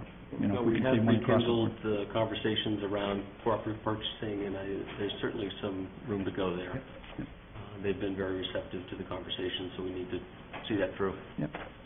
I did have one question in the budget, only because this is a very lean budget, with its cost drivers really being within the healthcare, primarily workers' compensation. The one area that I saw was actually the general assistance housing. Went up significantly in comparison. I mean, it's an increase of only $3,000, but has there been a change in policy? Because it looks like it's been level funded at about $7. We've never gone over budget. I was just wondering what the driver was. It's a great question. We have, as you know, we have an on-call GA coordinator who works in the building on Wednesdays, but is on call 24/7. And he and I got together to look at this budget to anticipate where some of our needs may be, and he has seen an increase in short-term housing, and has tried to reallocate appropriately some of the resources for that. And we've had some changes, and he's predicting that would continue forward with some predictability that we're seeing. So you're seeing that trend kind of going to be consistent based on just, are you doing an average, or is it just based on last year's utilization? Based on last year, and some of the need that we've seen continuing forward, and an increase in some of the inquiries in short-term housing. Specifically, we don't fund hotels. There's been a lot of requests to do that, and he's been able to move some of those individuals from shelters into local homes in Scarborough. So how does that work? This is kind of a unique community where we don't have a lot of apartments today, where I would see the short-term housing issue, because I would imagine that it wouldn't. I suppose there could be some in a single-family home situation given certain circumstances. I mean, so how does the request come in, and what does it pay for? So it's driven by the ordinance and the statute. There's a very thorough questionnaire. When someone comes in needing assistance, sometimes they don't specifically ask for anything. They just say, I need help. And so he goes through a questionnaire and really sees what they qualify for under the ordinance. Emergency housing is Portland generally, but we also have partnerships with a few landlords in town who do work with us to meet some of those thresholds as far as what we can reimburse for housing, and we would cut a check directly to the landlord in that case. So depending on the availability of those units and what the individuals may need, if there are seniors involved or situations with health issues or young children, that all factors into it. Keep in mind, this may not be a hopeless situation. It's maybe someone in a rental unit that find themselves in need. And I mean, I'm sure there's a... so when you said that the hotels aren't included, what did you mean by that, hotels aren't? So sometimes someone will come in and say, I need a place to stay tonight, I'm at a hotel in the area. It's in our policy and in this ordinance that we won't pay for hotel stays. So in that case, someone would have to go to a shelter, or we work with them to find a lease and get them into a regular housing situation. And, so is the qualification, this is like the one time a year, so sorry for all the questions, because I always forget from you. They're good questions. Yeah, but they have to be a Scarborough resident to qualify? They do. Okay, all right. Thank you. Is the general assistance heating, is that LIHEAT, or is that a separate program that we do in town? That's a separate program. This would be direct assistance for the zone's heating costs.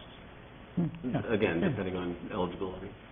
Yeah, I just didn't know if that was like a state bond that came in through LIHEAT, or if that's, and I know Project Grace does something as well in addition, so it's, okay.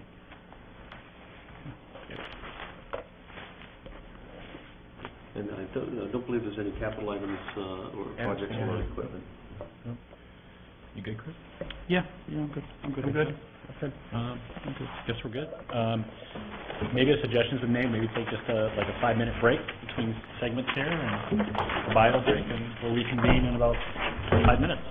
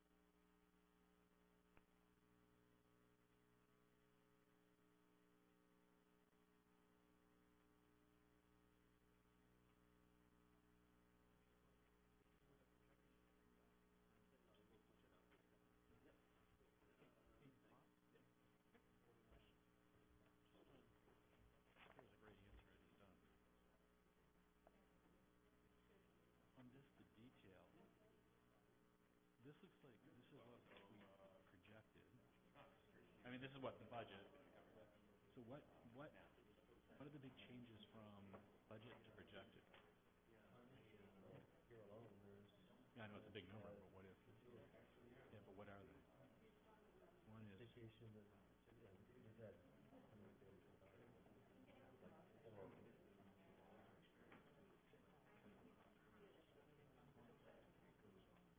Oh, so you had the sort of the accrued liabilities somewhere?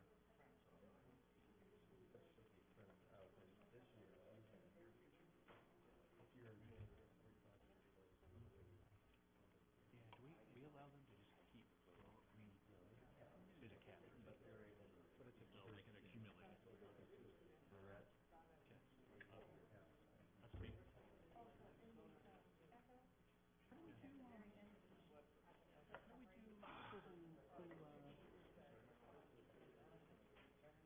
Well, no, I guess, never mind. I was going to say, what about people who leave, but that's voluntary. I mean, you just pay them for whatever they've got for accrued vacation at that point. Yes.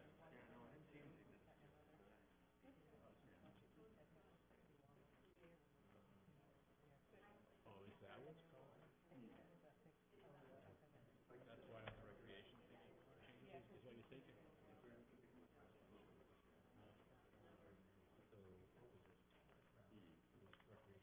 was recreation.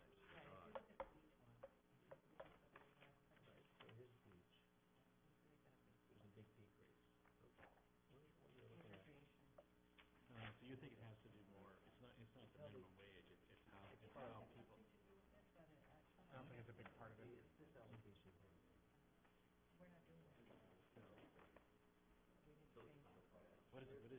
What do these things mean? Minus 40, 2 is 40.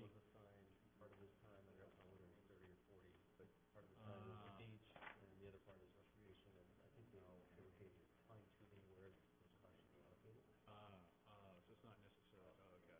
So it's a sort of a Timing adjustment. okay. Oh, that makes more sense. But there is going to be some impact. I don't think it's not 38. Well, that's why I couldn't. It's not a $40,000. That's why. That's usually even 10,000. Yeah. That's why I didn't make any sense. Well, it depends on how many employees.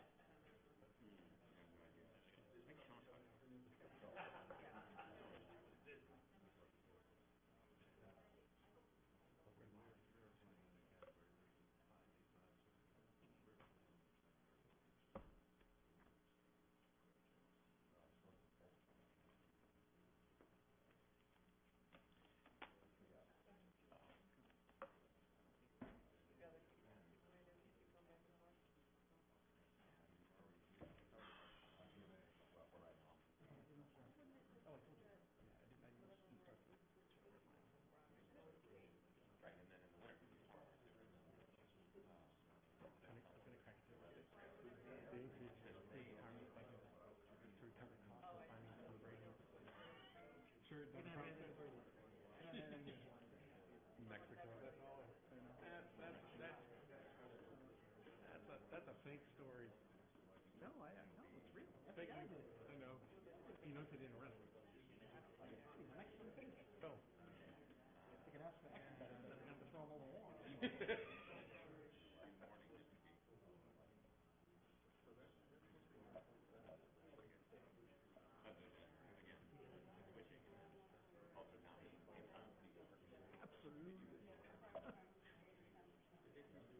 Yes, yep.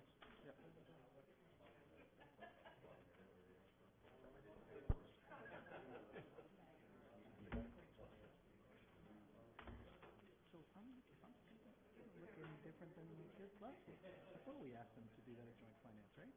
I don't think, he said he wasn't prepared to talk about what we asked him to do it. Oh, okay. I think. Hey, Chief I Alton. think. Chief Alton. We'll have to get Yeah, the bond.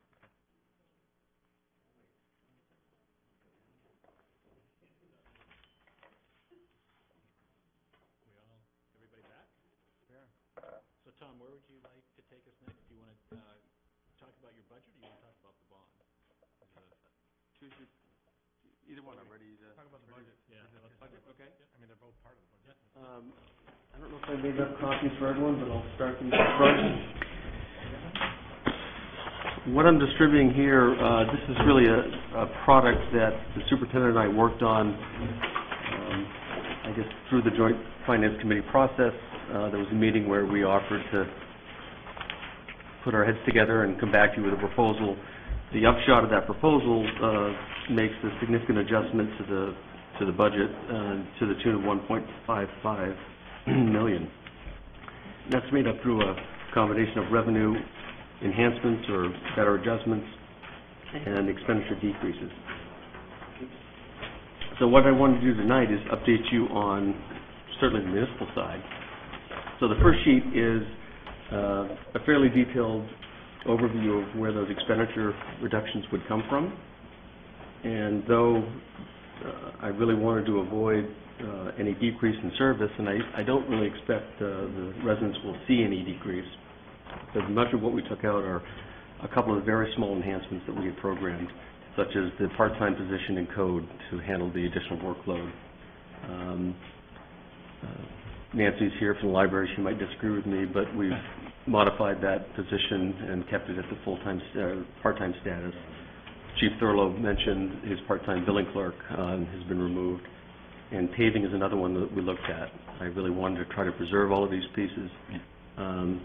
So, long story short, my goal was $225,000, and we slightly exceeded that, and that was part of a compromise approach, if you will, between the town and the school. We've shared proportionally kind of all the way along. There's a other component to this which involves 3 different revenues that we've taken another look at. We're proposing an extra $200,000 in excise tax.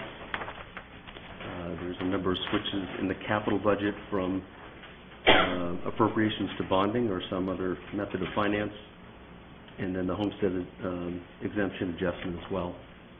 So altogether, between that $459,640 in revenue enhancements and this $227,369 decrease in expenditures, the town's contribution to this effort is $687,009. And you can see the corresponding adjustment on the school side. I believe the Board of Ed adopted all of these proposed adjustments at their last meeting and second reading, so those are kind of booked. And I'd like to suggest that this is something we could put in a form of a formal motion, be part of your formal recommendations when that time comes.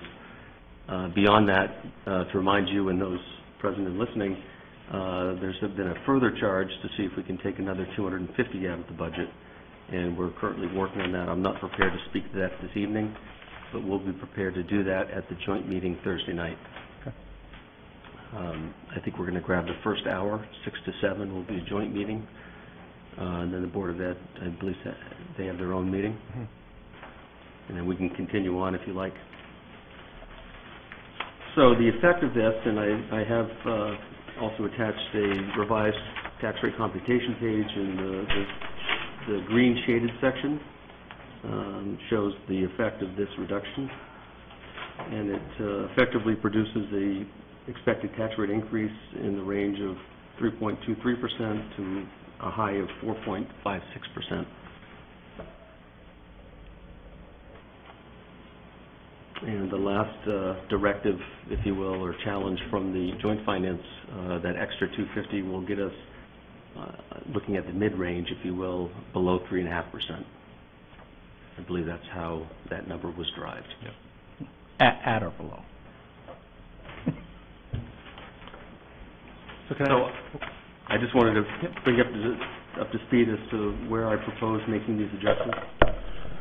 So Tom, can I ask a question? Please.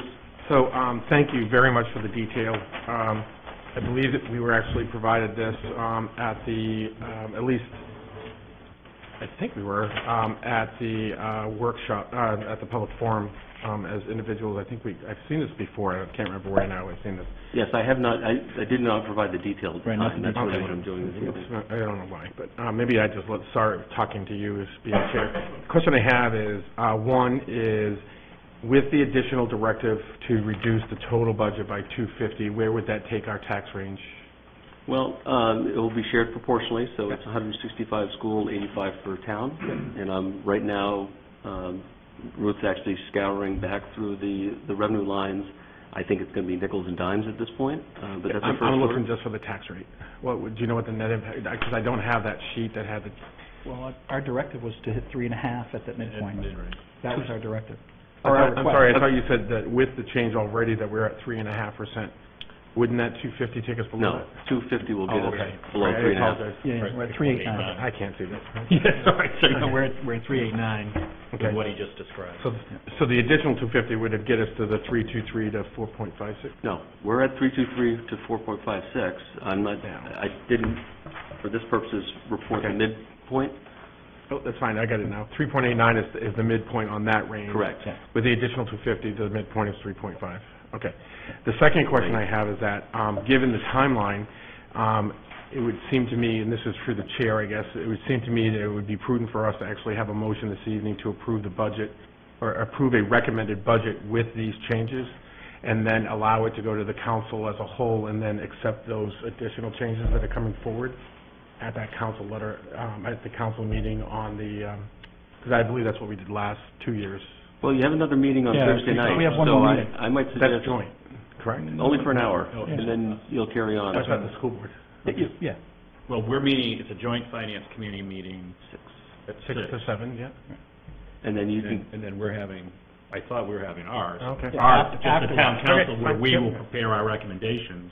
Okay, correct. And then our recommendations will go to the town council for the Sure. 17th. So I'm rushing it, I guess. grab these tonight, or you could save and do them Whatever is on the pleasure of Thursday. everyone else, yeah. I'm happy waiting, I mean, because, I mean, we know, I'm assuming there are going to be some adjustments coming as well, and, you know, I mean, I'm comfortable, waiting. I agree. I mean, I think it's cleaner if we have all of the adjustments from Yeah. staff, Yeah. that way we're presenting what the staff's position is. Yeah. And then the council can then deliberate as a whole. Right. On the 17th. Right, I shouldn't say the council as a whole, but I'm sorry, on the 17th, yes. And then we, as this Thursday, we Yes. as a Yep. finance committee will... Yeah. Our recommendation recommendations, comes yeah. Thursday, yeah.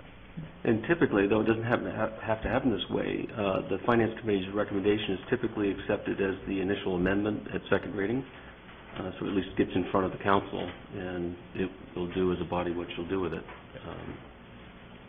So, you guys good? Yeah. Yeah, no, I did want to just say, I do appreciate the effort. I know I've been very impressed with the professionalism of the way the superintendent and the town manager are working together to shoulder that responsibility, and we are really taxing them, no pun intended. We're challenging them this year. So I know it's a little bit of a different approach than we did last year, but I think at the end of the day, it's going to be a budget that nobody likes, but hopefully everybody can support, so. And the only thing I think I maybe ask, you know, both of you is Thursday night, if there's any other suggestions or things you want to talk about that we can add to our recommendations, put them on the table and we'll have that conversation. Yeah, I'm likely to give you a menu of options, where to cut, that final cut. At this point, there's going to be some noticeable effect of those cuts, and so I'm just as comfortable putting up a number of options for you and helping you talk through those and decide which ones you'd like to advance. If hearing no objection, that's what I'll do. If you like, I could make a specific recommendation to get us to the target as well. I would prefer the recommendation and then the options as well. If you can do both, just to kind of, Your recommendations, but what the menu items might be. Right. I'm perfectly confident that you're going to come up with the right approach, but I'd just like to see that back up too, just in case there's other thoughts. Yeah. So I just want to make sure I understand. So with these changes, on Thursday night, our regular finance meeting, you're coming forward with the additional adjustments for the 250 and your recommendations? Essentially 85 is what my charge is. Yeah. But then we will also receive the school department, so we know, well, actually, we just know that they've accepted that they will give us their portion of that. It's my understanding that we don't really talk about line items with theirs, but... No, but I guess from 6 to 7 will be the joint... No, I said, yep. Yep, and then in that, I think both Julie and Tom will present what they're recommending, and we'll have a conversation, and then we'll break for our conversation. Correct. I think what we will have to do, though, to your point, Sean, is that because the school board's adopted their second reading already. Correct. We'll have to make those adjustments as council, so we will have to reduce the school budget request by the 165. Correct. Right, to the bottom line. Right. So that's where I want to make sure that there's buy-in from our peers on the school board before that happens, so it does not create a relationship challenge.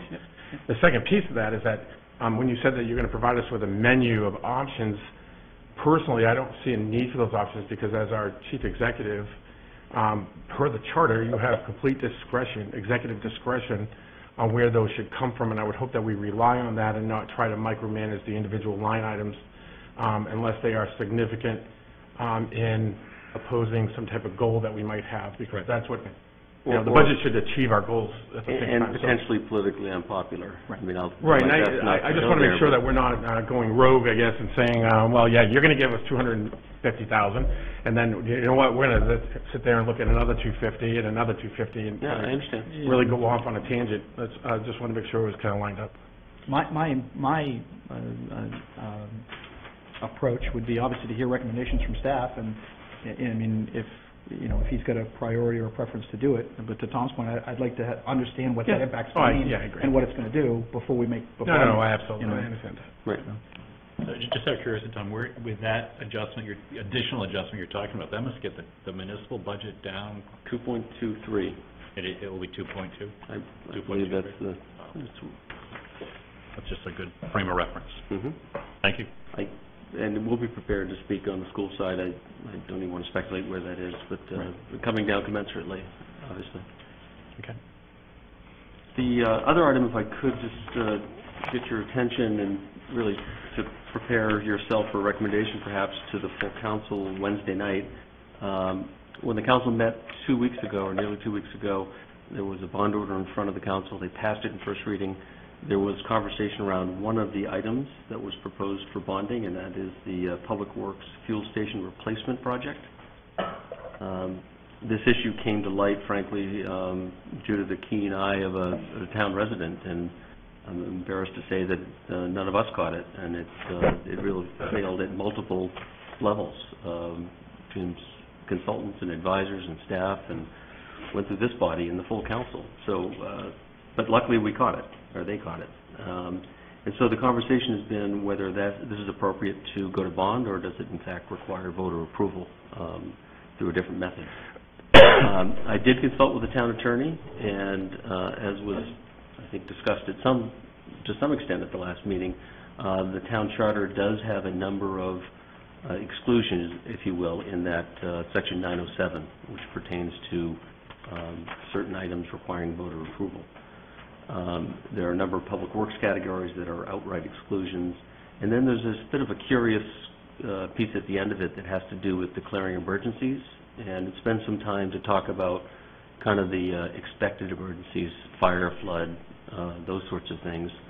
But it goes on to say, and clearly provides for a local process for the council to declare such an emergency. And after a number of conversations with the town attorney, they were quite confident the council could choose that route if it wished, that they were going to be recommending very clear and concise rationale to support your findings, but the charter appears to have been set up in such a way that it gave the council that option. So that was kind of the first legal analysis. The second one involved bond counsel. Any bond issue we have, there needs to be a legal opinion really to protect the interest of prospective buyers, and it's incorporated as part of the official statement. And our bond counsel, hearing all of these sorts of things through that legal lens, if you will, believes that there could be some chilling effect on the bond issue, either in scaring away potential buyers, just because of some question whether the process was followed right. It could materialize in higher rates to guard against any risk. And worst case, it could potentially affect our bond rating. And just in any of those scenarios is certainly not something I would ever recommend we consider doing. So having said that, I recommend to the full council that we remove this item from the bond order, and that can be done by simple amendment, and then in turn add this as a referendum question on the June 13 ballot, which is already a established date and election already being held. So I apologize that we find ourselves in this predicament. I've got some extra work to do since this project is moving along. We have actually a contract in place, and we've got to do some unwinding, frankly, until we know what the outcome is. The reality of the situation is we have no alternative. This isn't one we can push indefinitely or not do. We're under a DEP mandate and threats of fines and penalties. I suspect we can work with the DEP regarding those, but ultimately we must comply. These tanks are 30 years old, and they've serviced us well, and we have all sorts of monitoring systems, so there's no problem with them per se, but they've outlasted their useful life, their warranty, and that's the requirement. So the reality is that should we fail at the polls, we need to find a way to fund this, and the charter requirements do not kick in unless you're borrowing money. And the prospect of looking to our reserves to fund this project is not attractive, but I don't see another alternative. And I think part of the messaging and education to the public is that reality that this project must be done. We're going to go to you first and get your blessing. If that fails, I think we're going to have to look at other options. But let's go to the voters first. I think because all of that's laid out in front of us in a fairly short timeline, it makes perfect sense to follow the letter and the spirit of the charter. And if that fails, I think you have other options we should talk about. I'll go first. I appreciate that explanation. I think the town manager is much too harsh on himself. My interpretation when this came in front of us was that it didn't fall under the purview of the charter because it was a mandated thing that we had to comply with. I don't necessarily think that rises to the level of an emergency thing, but it's not a discretionary purchase. It's not a fire truck. It's not a building. It's something that we are required to do. So I certainly don't think there's definitely no conspiracy of why we're trying to hide something or anything like that. I think it's totally within the purview of the council to be able to approve something like this. I think that's our job. I will ask the probably potentially unpopular question of is there a way that we can phase this and begin the process now, or at least complete part of the contract now and part in subsequent budget cycles to reduce that number so that the work gets done in compliance with DEP mandates and it doesn't need to be bonded? Or it doesn't need to be bonded all at once, it could be bonded in cycles? I don't have a complete answer to that. I can tell you that at the time we bid the project, it came in significantly higher than budget, and so we really worked the project scope very hard to get it in budget. Whether it can be broken up into multiple pieces and thereby not require voter approval, I'll have to talk to the consulting engineers to see if that's viable. We need an operational fuels island, so it's not as if we can live for much time in between. It's got to be simultaneously. One's decommissioned and the other one is operational, or actually they'll both be operational for some period. So that's a point worth looking at. Mike Shaw, who's the project manager on this, hasn't been available for the last few days, so I do intend to spend some time with him tomorrow and Wednesday to learn more about those options. Procedurally, personally, I'd like to see the Finance Committee make a recommendation to the council. That way that there's a clear message that we did discuss this and took the manager's advice. So I would hope that maybe if we had a motion to support the recommendation, that way then you could then comment about our conversation at the full council meeting. I think that would actually support the manager's research as well as our position. I agree with Chris. I think the manager is being extremely too harsh on his evaluation of himself in this process. I think that it has been a meaningful conversation all the way through, regardless of others. I do believe that we are elected to make these type of critical decisions, and I do believe that the charter actually contemplated this type of decision. Otherwise, it would have been more definitive in saying that we could not declare the emergency. And the fact that legal counsel tells us that we could do that is comforting, and I kind of suspected that we would get that opinion. However, I do agree with sending it to the referendum, and it purely has to do with bond counsel's comments regarding the negative impact regarding potential bond rating, the issuance, and the fact that she would actually have to provide a qualified opinion to any bond issuance that would be right there up front, and could impact the rate, it could impact fees, it could impact a whole bunch of things. So while we might be wise in taking the initial approach, I think in the long term that we would be better served to let the citizens do this so that we can avoid that general bond counsel's comment for qualified opinion. Yeah, and I guess I concur that, we should follow the manager's recommendation. I too am concerned about the bond rating only because as we look ahead down the road, the projects we have coming online. Exactly. It's really probably nothing we want any type of black mark. I mean, if public safety building and other things we've got lined up. So I guess, Sean, you suggested a motion, and I guess... I would like to make, without having to go through the entire verbiage, but make a motion to accept the manager's recommendation to approve the division of the bond question and exclude the fuel station replacement of $687,482 as a separate question, and to send that to a referendum question. I'll second it. All those in favor? Thank you. I'll introduce the matter, and perhaps Chairman Hayes can report on behalf of the committee as well. I believe we still have a couple members of council here tonight, so that's helpful, just to heard your conversation. Will shaking his head no. I wasn't listening, sorry. So I think as we wind down here this evening, just a couple, we have mentioned these dates before, but just for those that are at home listening, we will have a joint Finance and Board of Education Finance Committee meeting at 6 o'clock on Thursday. Immediately following that, the Town Council Finance Committee will have its meeting, where we will prepare our final budget recommendations. Then we actually will have on May 17th. And then I guess this week on the Wednesday night, we have the public comment on the budget. And then on May 17th is when the Town Council will take up the matter of the budget and vote on it. And I guess with that, before we close out, is there anybody interested in public comments this evening? Good evening. No microphone over here tonight. Oh, believe me, we can hear you. No time with it either. Oh, no, it's on this. Let's go. You got free reign. I did when you got up. I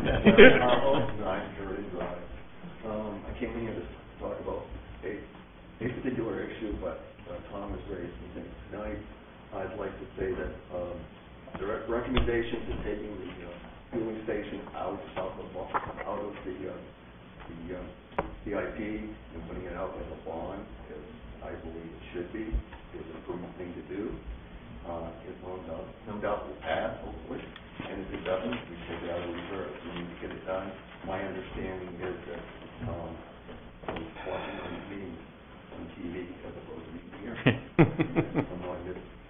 Was that the work on this is going to start in May, so we need to get this thing done. There's no way, usually no advantage to delaying something like this.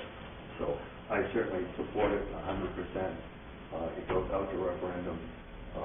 Hopefully it will just be passed. I don't, it's just a simple error.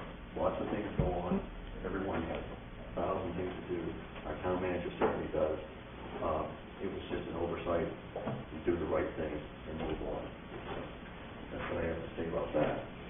When I came here to talk about adding money to the budget, yes, my name is Larry Harwell. And that's our library. Larry, the building's starting to shake. Most of us received one of these recently in the mail. It shows all of the different programs that the library has. We talk about one town, one budget. I think the library encapsulates that. We've got all these programs. They've shown what kind of participation we have with the preschoolers, the school-age kids, families, seniors, shut-ins, everyone certainly gets services from the library. It's been, I guess, about 20 years since the library's been built or longer. And I'd like to see that $150,000 put back into CIP.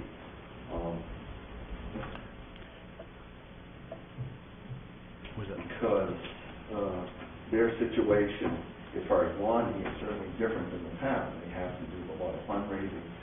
They have various studies that have to be done, certainly not unique to their project. They certainly have some elements there that are unique to them. And certainly fundraising, which is a large component of this project, go to fundraisers, and they really need to see that commitment from the town. It's not going to go into the operating budget, so we don't have to worry about the tax rate this year. And the other part is the part-time person. They wanted to make that person full-time. I think that's a small cost. I think we have, $9,000 or $10,000. If you've ever been there at the end, when school gets out, it's like a daycare center. And they do a great job. They keeping the kids in line so other people can use the library and enjoy it. They have many programs, all age groups. I'd like to see the council to reconsider that. Now, taking that hat off. 30 seconds. Just kidding. On these adjustments to the budget, looking at the school side, we've moved operational things over to the bond side. That's like taking my home budget for next month, food, utilities, and so forth, and putting half of it on a credit card. You say, gee, I just reduced my operating budget by 50%. That's not a cut. That's not a reduction. Coming back with adjustments on insurances, refinements on salary and benefits, those types of things are normal adjustments that take place all the time. I don't see $10,000 worth of adjustment on the school budget. And so we tear the town apart. We look at the first responders and we get out and look at the nitty-gritty, the detail. Okay, you need new fire helmets, you need flak jackets, and the school is getting a pass at this point. And I don't think that's right. Also, there's 2/3 of the budget, and we seem to want to take more than a third out of our side. And like I say, you show me where there's any kind of cut on your side. Thank you. Anybody else this evening? Whatever. No? With that? Move to adjourn. Second. All in favor? Thank you, everyone.